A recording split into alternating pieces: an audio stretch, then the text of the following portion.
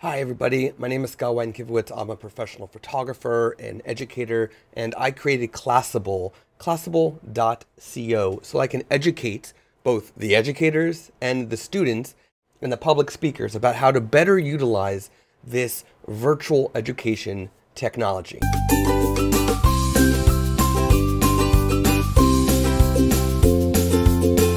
Now, in the public school space, most teachers and students are using Google Meet or Zoom.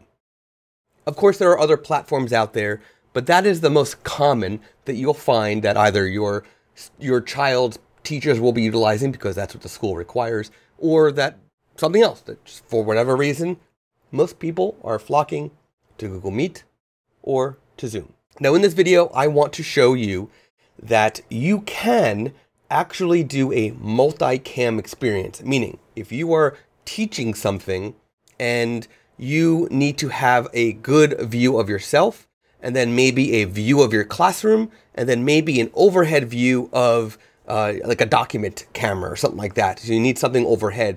You can do this with making it easy so that all you have to do is have one user logged in into your account, to your Google Meet or your Zoom, instead of having your computer logged in, your desktop, and then your laptop, and then your tablet, all different things logged in at once.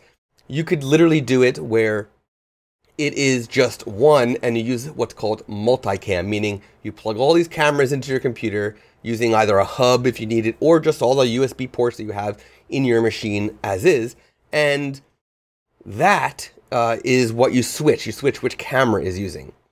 And the benefit of this is you can have one setup, very simple, and you can switch it on the fly when you need it. You can have a good microphone if you need to. You could actually turn the microphone if you're going to be in a different part of the room, whatever it is. In fact, you could even do this with audio. If you want a second mic, you can get a USB microphone, and you can switch the audio you want, which I'll also show you in a minute. So first thing, you can see I'm in Google Meet. What I'm about to show you works the same if you're doing Zoom.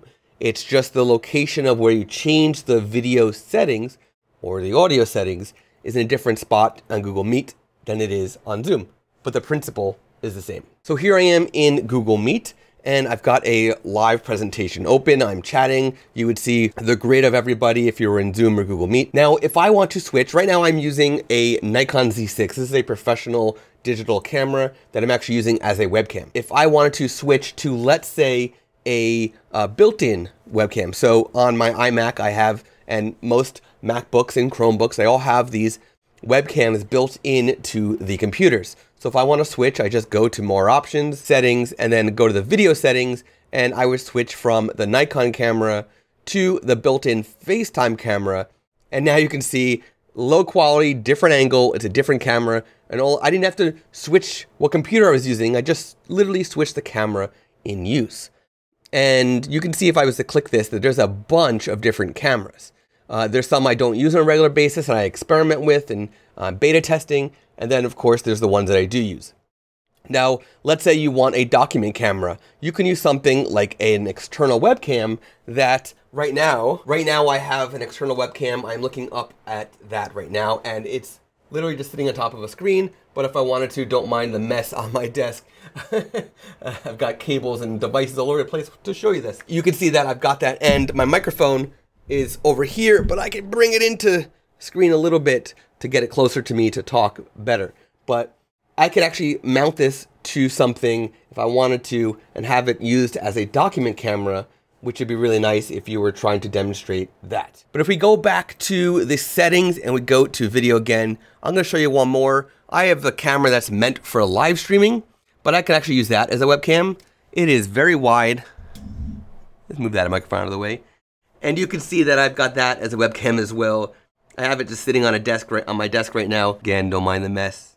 A little dusty too. But there you go. I just switched 4 different webcams, and I didn't have to switch computers or anything. It's just done. Now, if you wanted to, you could actually do this with audio as well. You just go to the audio setting and you have your microphone right here, and I could easily switch which microphone is being used. And as you can see, I've got a bunch more options because of various software being tested and utilized, but I've got a bunch of options, including My webcam, my external webcam, can be audio, as well as my live streaming camera, which is currently being used as a webcam, can also be used as a microphone. But I prefer the microphone that you see right here. This is the Blue Yeti microphone. It's actually a professional USB microphone, which sounds really nice, as you can hear. And I can mount it on a table, or I can have it on a boom arm like this.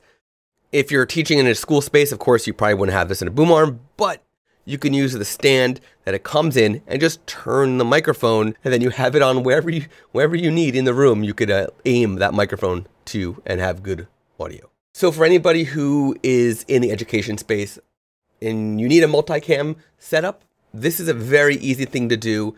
All you need is a couple webcams, and you don't need anything too expensive. You don't have to do what I have.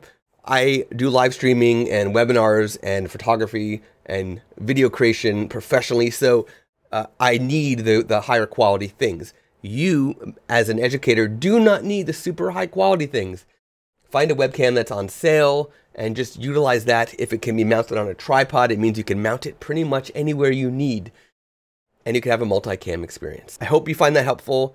And if you'd like to find more content, or you want to contribute content yourself, classable.co. See you there.